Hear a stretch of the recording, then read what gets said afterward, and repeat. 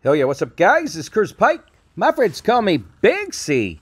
Back in action today, I'm going to show you how to add camera shake to your videos. Let me just show you what I'm talking about first. You see that?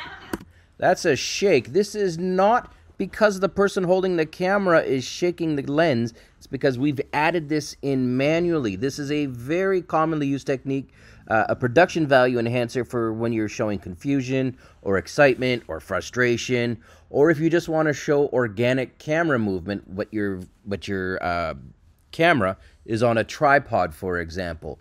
You want to show that movement. Here's how you do it. Before I show you any more, I'll show you a little bit here from a Mr. Beast video. You see this? This is what it looks like when somebody's walking and they've got their camera on and it's shaking around.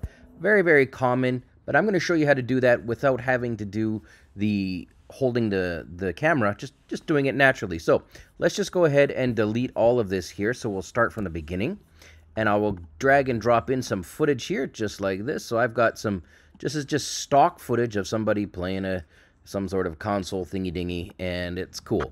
All right, let's go. You'll see here as I scrub through it, there's no shake going on. It's just him playing it, okay? So let's just make it 13 seconds so it's not super long. The next step here, this is a quick tip in case you're not aware of this, but I'm just going to lower the sound down because we're not really working with sound here. We're just working on the shake or the camera movement. The next step, if you're following along, you want to go to the effects panel over here, and then unbelievably, this is like one of the craziest naming conventions in the world, but you actually need to go down. Let me just close up the stuff here. You got to go to grunge, and no, it's not like a 90s grunge band or like a Nirvana concert. No, you got to go to grunge, and then when you go down, you'll see something called shake. Alternatively, you can just search here, and you'll find shake. So what you do is you left click on the shake effect, drag and drop it on top of your video just like that. When you do that, it gives you a default a bit of shake. So let me show you what it comes with right out of the box. It's a very subtle kind of shake.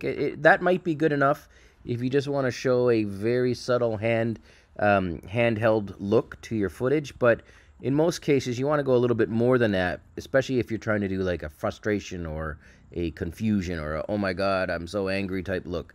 What you want to do is I generally jack the amount up. Now let's just increase the amount to about 80 for now. And then the speed, let's go all the way up to about 7.2. Now watch what we got here. I'm going to just move it to the beginning. Ah, so frustrating. And if you want to change that, like big movement, you can go ahead and do that. And if you want to keep it like on a tighter movement down here to just show a little bit, but I mean, I don't know, somewhere around there looks pretty good. That's good. And again, you can up the speed if you want to increase it. Let's try 8. Hey, crazy. Excuse me, but that is how you add hand movement, how you add camera shake to a shot without any shake, guys. This is very, very commonly used in high production value videos, and because it's freedom and the way we do things here, this is a free tool. This is free software. Everything we do is free to make you the best video editor you know, and it doesn't cost you a penny. Thanks for watching this tutorial. Ton more stuff coming up. Stay tuned. Be back soon.